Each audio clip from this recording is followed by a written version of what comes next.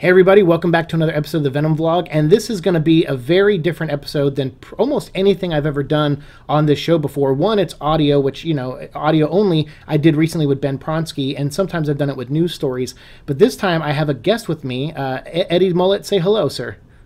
Hey guys. And Eddie's been a long time commenter on my videos, and then we started getting in touch offline, and then exchanged numbers and became friends. And first of all, I want to say thank you for your service, because I know you're in the military, sir. Oh, thank you, man, and I appreciate you having me on.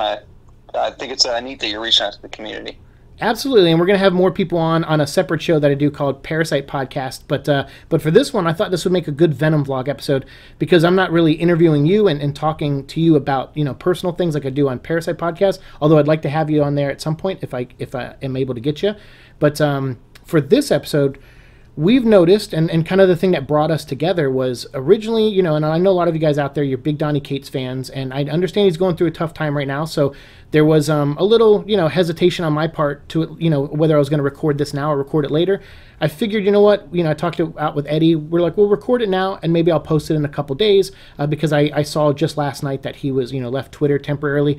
But just know that this video is not some kind of attack. We're not trying to, come at anybody or anything like that. This is just us noticing some coincidences in his run that we've seen in other, comics before. And also we're going to talk a little bit about how that got both of our attentions, how that got us talking to each other. And then we're also going to give you positive things too that we think about during this run, and some of the things we think he does well. So it's not just like a negative thing. But I did, for a while, I've been taking notes on stuff that Donnie's been doing that I felt like, I'm like, oh, I've seen that before in this or with that. And the only problem is I sometimes will see Donnie promote it as like a hype train, as like a new idea. And me and Eddie Mullet both, came across that and felt the same way.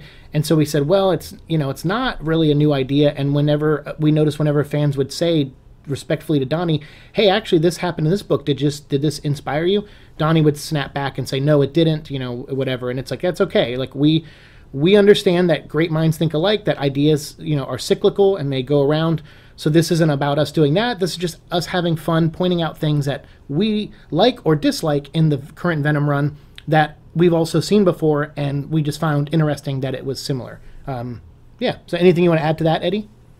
Yeah, and the whole thing I noticed about this, my main thing is to highlight the books that these ideas that we've noticed have come from, because there's a lot of great stuff that, Donnie himself has promoted the 90s comics that most of the bulk of this material is coming from, and it just get eyes on it and just give the guys and the original creators some props too. And I'm happy that he's digging into these books, and that's one of the things I like, is that he's bringing back stuff from my childhood that got me into the comics.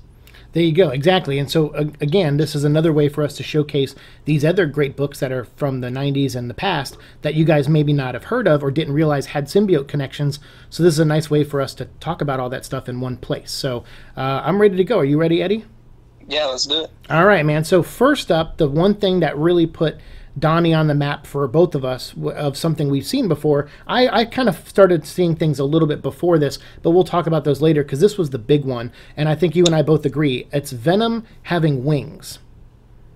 Yeah, for sure. Yeah, and it's an image that come out on that cover, and lots of covers now. Yeah. But they're like, wow, brand new powers, Venom, and it's one of those things as an old symbiote fan that's like, I've seen it, I'm like, that looks familiar. Yeah, as soon as that book came out, or like that cover came out, I think Donnie posted, what, Venom with wings? What, are we crazy? And then all these people, chimed in and saying like, oh my god, that's great, I've never seen that before with Venom. And of course, people like me and you, even Bizarnage over at the Venom site, he tweeted to Donnie, replied to him, he said, actually, that happened in Nova #7. And that's not the book I remembered it from. I remembered it from Rune versus Venom, which someone else right after Bizarnage posted the cover from Rune versus Venom. And so immediately there was a little bit of a like, hey, this actually has happened before, and that's cool that you're pulling from that continuity. And so we didn't really see that acknowledgement from Donnie's part, but at the same time, like I said, ideas are cyclical. He could have just had, missed those books somehow. You even said yourself that Rune vs. Venom is a book you physically have never held in your hands. Yeah, I mean, if not going through this in if nothing else is done, is I've learned a lot more knowledge. Like, yeah, a lot of those crossover books that Venom has appeared in, they're like niche books. They're tough to find, and they make you pay for them if you're looking for them online. Yeah, they do. There was a miniseries, I think, called Wild Thing or something, and it was like this girl that looks like Aeon Flux, and they like Venom and Carnage are in the first 2 issues, but they're technically digital versions of them. It's really weird, but yeah, to track something like that down, or track down Rune versus Venom, it does take a lot of work. So yeah, what was your feeling when that first happened? Like, because I wasn't like mad about it. I was just kind of like, oh, okay, Donny is clearly bringing in new fans, which is good. That's what we want for Venom. And I saw it as an opportunity to maybe educate people on like, hey, this actually has happened before. And it looks like you and Bizarnage also felt that way, but I'm just kind of curious what your initial reaction was.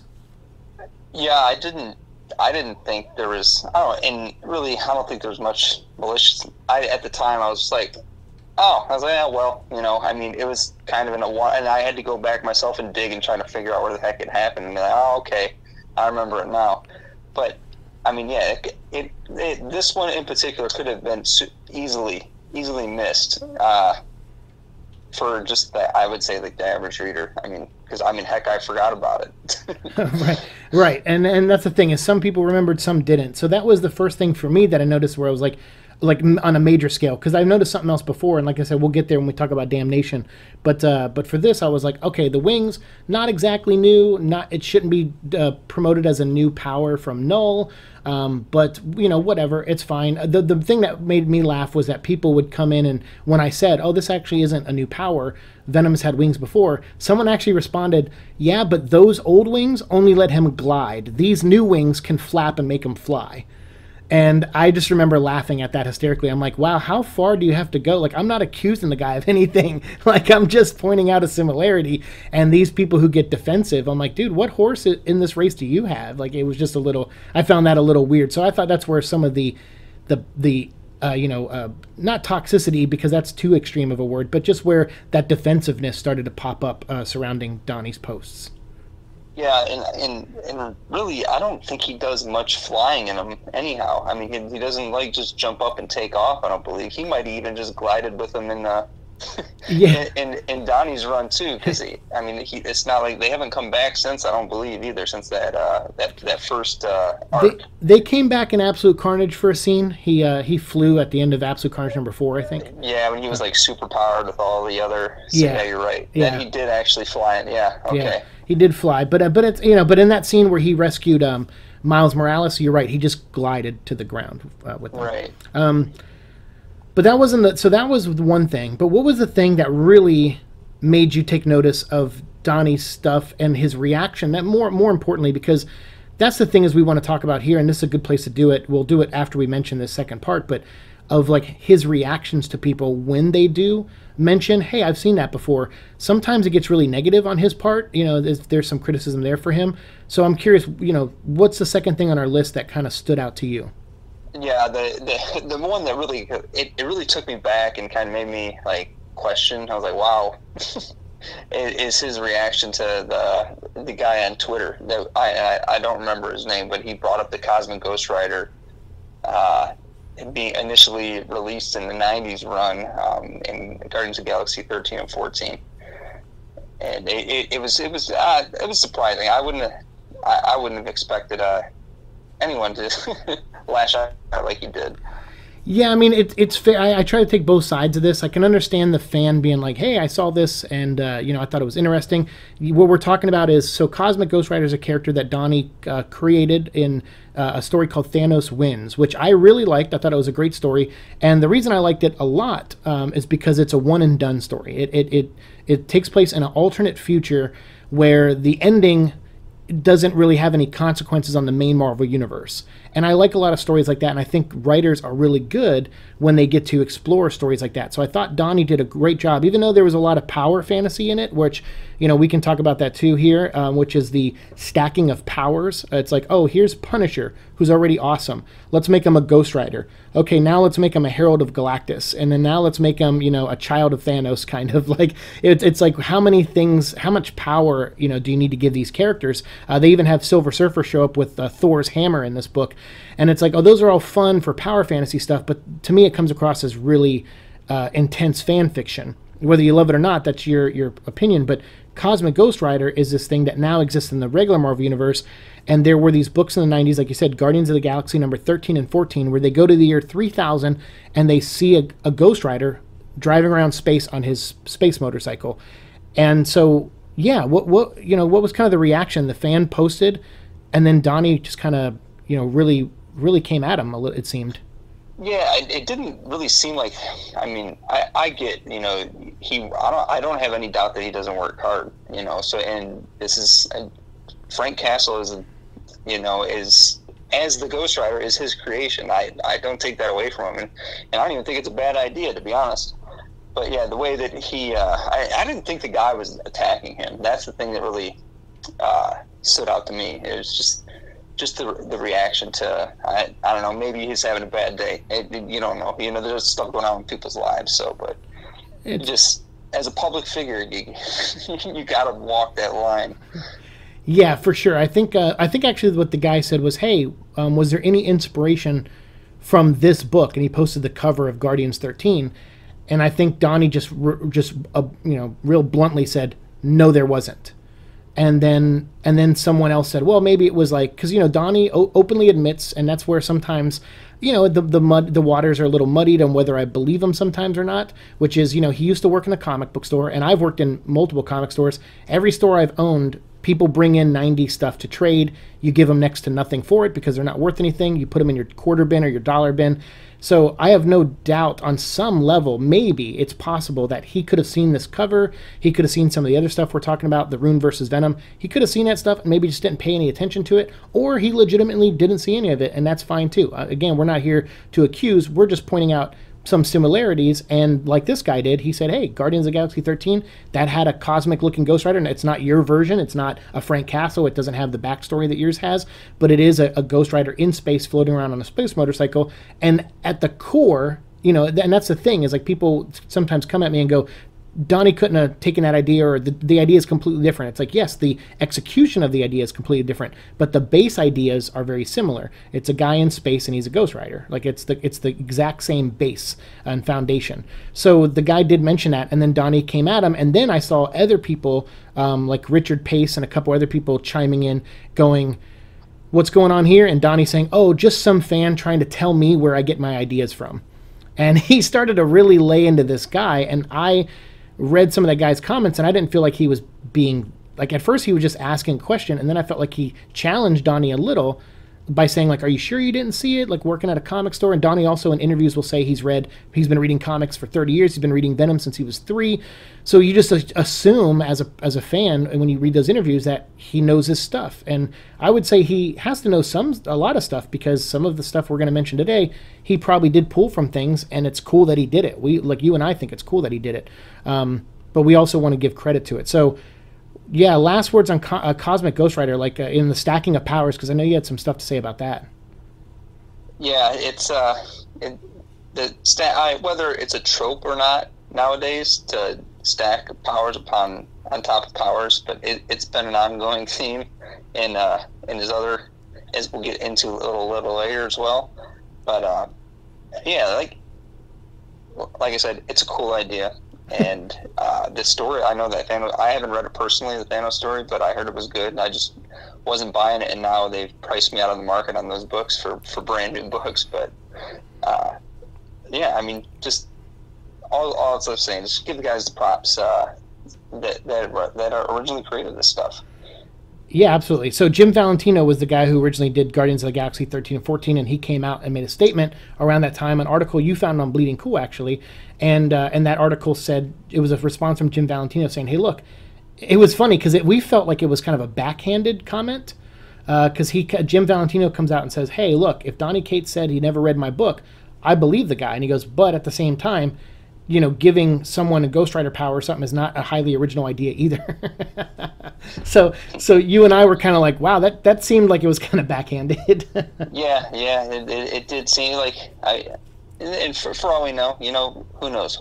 We weren't there. Yeah, I mean, exactly. I'm not calling the guy a liar either. Sure. No. And like you said, I like Thanos wins. I thought it was a great story. Cosmic Ghost Rider existing in the regular Marvel universe, I'm not a big fan of. But to give Donny Cates some credit, there was a recent Cosmic Ghost Rider miniseries that came out, and he wrote an 8-page backup story in it where Cosmic Ghost Rider meets Frank Castle, and they meet in the graveyard of where his wife was buried. Frank's wife and child were buried. And actually, it was really good. I gotta give Donny Cates and the artist of that 8 pages credit, because there was a darn good 8 pages. I gotta say. Yeah, and I'm not sure whether or not he wrote it, but the one where the Cosmic Ghost Rider destroys the universe is actually it's pretty entertaining. It's totally out of continuity, and the writer and I'm sorry, I think it was Donny. I don't know, because Donny did the Thanos baby must die story. But I don't know if he did the destroys the universe stuff. I think he did a backup page in it, the backup pages. But I don't know if he did. I could be wrong though. But yeah, check it out because it's really neat. He goes back and he hops in, and it shows how Cosmic Ghost Rider being there and screwing things up is how, and they make it in a neat way how it would have tied into the continuity where it would have made sense. Kind of a lot like Deadpool Secret Wars, but how. And I got to thank Donny for this. He officially wrote that Deadpool Secret Wars out of continuity. So. Oh yeah, I got to give him credit there. Yeah, he made that. Thank you so much. Yes, thank you for not making Deadpool the first host of the Venom symbiote. That's right. All right. So, any last words on Cosmic, or you want to move on? No, man. That's about it with him. He's pretty straightforward. Yeah, but yeah, again, I like Thanos wins, and this is us. So someone else pointed out the cover similarity, but that's all it is. It's just actually Bleeding Cool has a great thing they do called the swipe file, and that's kind of what we're doing here. It's like a list of swipe file stuff. It's not accusing anyone of anything. It's just saying like, hey, cool, check this out. There was something similar like that before, and us being able to shine a spotlight, like you said, shine a spotlight on things from the past, which a lot of people might not know about. So what's the next thing that you want to talk about? Yeah, so the next one is the Dark Surfer. Oh yeah. And for the life of me had no idea about this. I hunt for books and key issues and that, and I was at a comic shop thumbing through books, and I pull this thing out, and I'm like, what is this? And I'm looking at it, and I go online and I'm looking, and sure as heck in Silver Surfer Volume 2, 117, there's a dark Silver Surfer on the cover. Yeah, you told me about this. I actually didn't know about it. Yeah, that's he appeared there, and I believe after I told you even found him in another one of your back issues. That's right. And so yeah, let me reiterate by saying like the reason we have this list is because after the Cosmic Ghost Rider thing, that's when Eddie Mullet and I started talking more and more, and that's when Eddie was like, you know what, do you notice this? And I'm like, yes, and that kind of led us on this path of just taking notes of things that, like, hey, these are similar, maybe one day we'll make a video. So we always thought we would make this, but we just didn't know when, and now we have a good solid, like, 8 or 9 things to talk about, so we were like, oh, cool. So when you brought up Dark Surfer, I was like, maybe I have seen this before, but it wasn't in the issues you said, which was Silver Surfer 117 and 118. It was in Silver Surfer number 64, which was his first appearance. And basically Dark Surfer, why don't you go ahead and explain who Dark Surfer is? Yeah, Dark Surfer is been corrupted by Null, I believe, right?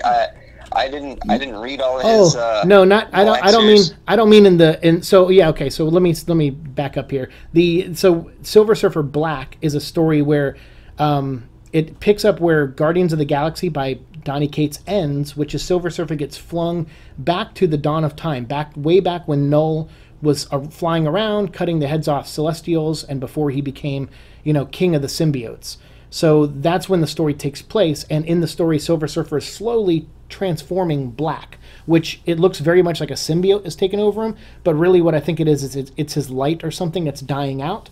So what I meant to ask you was who is the Dark Surfer from the past? Oh, wait, hang. Let's edit this. I never read. Oh, any of it?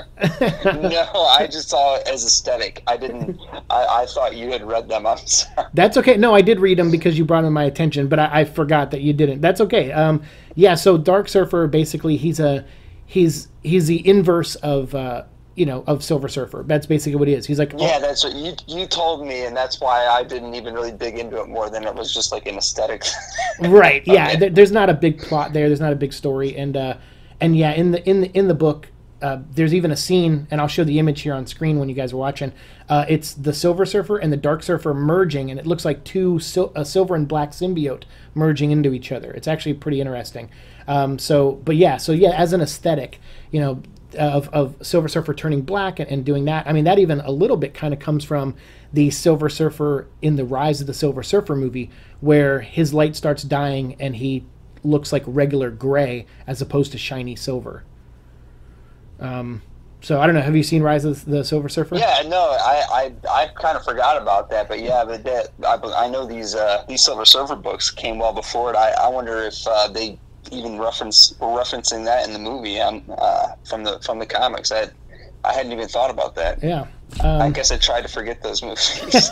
Fair enough. I can't because I'm a big Fantastic Four fan, and that's what's really great about something coming up that we're going to talk about, but I'll let you get there. But it was something, as a hardcore Fantastic Four fan, I didn't even know was around, and Eddie actually is the one who illuminated it for me. So, but yeah, Dark Surfer, yeah, he's, it's not the exact same, so let's be fair there. Like, Donny's version of Dark Surfer is not the same as the previous Dark Surfer. It's just, like you said, an aesthetic look. A Silver Surfer that is not pure silver, he's mostly black, and that's what Dark Surfer was. Yeah, and if you go on and start digging into these comics, you'll be surprised when you start digging up, and it leads us to I hunt for symbiote appearances. Much like probably many of the people that watch this, but and I was digging through Fantastic Four books, and I believe it's Fantastic Four 363. There is what I believe is the second symbiote in the 616, and that's Dreadface. That's right. And I mean, yeah, if you want to jump there, we can. This is we're going to put this in our Venom. We're going to talk about the Venom Island section now, and then we'll get into some of the other aesthetics. Oh, I'm sorry. I thought you were leading me there. No, that's okay. But no, if that's where we want to go, that's where we want to go. So I say we keep going. There is some similarities we noticed in Venom Island. So this is a more recent story, but I still feel like it's okay to talk about here because we still have other symbiote stuff to talk about after this. So the one thing Eddie noticed was animals, and I'll let you talk here in a second about that. The thing I noticed, and I think Eddie obviously noticed too, and many of you guys, which is the T-Rex. So there's a point in the story where Dylan can autopilot the symbiote, and the symbiote says, well, I don't have to look human. What would you like me to look like? And he chooses the T-Rex, which I was reading the story. I feel like it doesn't serve the story at all. The T-Rex doesn't give an advantage over fighting Carnage than just being anything else. So it just seemed like a weird thing to turn into. I mean, it makes sense for a child to come up with a dinosaur to an extent, so I get that kind of mentality. But I feel like this is one of those ideas that, let's do it because it's cool, but obviously it's been done before. The thing we know symbiote T-Rexes from is obviously Old Man Logan. But you also pointed out that there was animals that had symbiotes on them before, which is what happens on Venom Island. And which books, before Fantastic Four, which other books were there? Oh yeah, there was the Carnage USA. There's a whole slew of different kind of farm creatures and zoo creatures all throughout that whole run. That's right. Yeah, they're completely covered by symbiotes and in control by Carnage. But then that led you to Fantastic Four. So tell us a little bit about the second, like as you put it, the second symbiote in the 616 universe. Technically, actually no, because I feel like issue 360 might have come out after Carnage, but I don't know for sure. Yeah, we could fact check it, but let's we'll do that for sure. Yeah, but either way, it's another black symbiote, right? And it ends up in issue 360 of Fantastic Four, right? Yeah, Johnny and Ben find him in an egg on an island. Right. And he gets onto I think he hops to a couple animals, but on the cover, it looks like, and if you weren't knowing what you're looking for, it just looks like they're fighting a gorilla, but it's a gorilla covered in a symbiote. It's true. It's so the issue, actually, I think, because I did read it, but I'm a little fuzzy, so it could have been an egg, but I think they found the suit in space. And then their ship crash lands on this island, but it's just Johnny and the Thing. And yes, they have to face a monkey or a giant gorilla that gets the symbiote on it, but then the symbiote bonds with the Thing, and Johnny has to fight a symbiote Thing, and then the symbiote then goes to Johnny, and then Thing has to fight a symbiote Johnny. And that's kind of the story. And that's pretty much what it is. It's just two of them stuck on an island fighting a symbiote, which I was like, wow, that's on a base level, that's the exact story of Venom Island, which is Eddie Brock going to an island and fighting the Carnage symbiote and trying to get it away from the Venom symbiote.